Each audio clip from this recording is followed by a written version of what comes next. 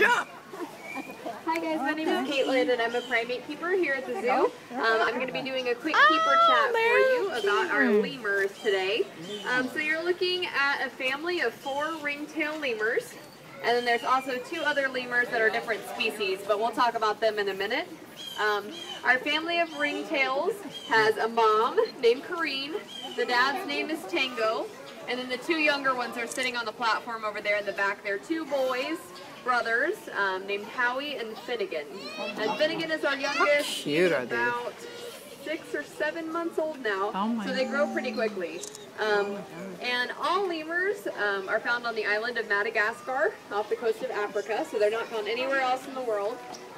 There's many different species of lemurs. There's actually over 100 different species of lemurs on the island, so it's pretty incredible. Cool. And they're able to occupy different niches on the island. Like some of them are tree dwellers, which would be kind of like the ringtails. You'll see them hopping around in the trees up here.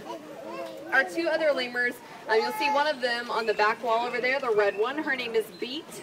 She's a red-fronted lemur.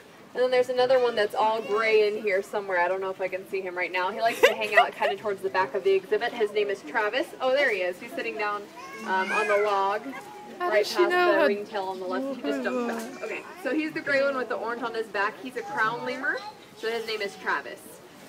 So Beat and Travis generally hang out together. And they're not the same species of lemur, but they were both brought to our zoo to be together as companion animals for each other.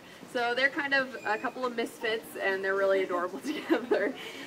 So yeah, in lemur cultures or in societies, the females are the more dominant ones. Look at them. So Beat, the red lemur, is actually kind of dominant over all the lemurs in this exhibit, which is really interesting. So if we're tossing them food or anything, sometimes she'll chase away the ringtails and all the other lemurs away from the food because she's the boss, Miss Beat.